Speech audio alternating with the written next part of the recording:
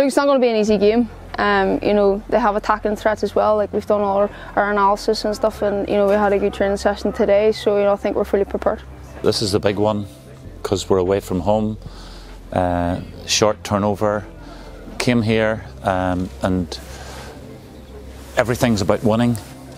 We want. There's games when you need to produce quality, and there's games when you need to produce a winning mentality. And I know that the players have that. So they're in that zone and nothing's going to stop them. So hopefully we can, like a juggernaut, we can move along and do our best to get 3 points and take a look at the next one. You know, every training session that we do and every game that we play, we go away and we do our work on it, and we know what we have to improve on, and I think it shows because each game we keep building, and each training session we keep getting better. We look at opportunities to nullify space, especially the space, and if we can do that, then we can start to dominate the ball. But I feel we have to be patient. Even though we want to come out of the trap strong, we have to be patient and try to take control of the game so that we're in charge and we govern the tempo of how we play and how we move the opposition.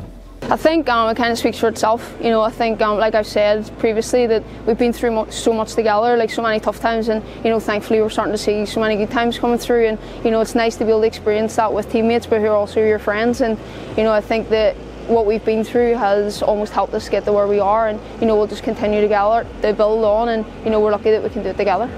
Getting back to winning is part of our cycle in how we move forward. So to recover your momentum is difficult. So starting from today, we've got to start winning again. So that brings them together because the identity and the common bond that we have, everybody's supporting it, and you've got a country as well.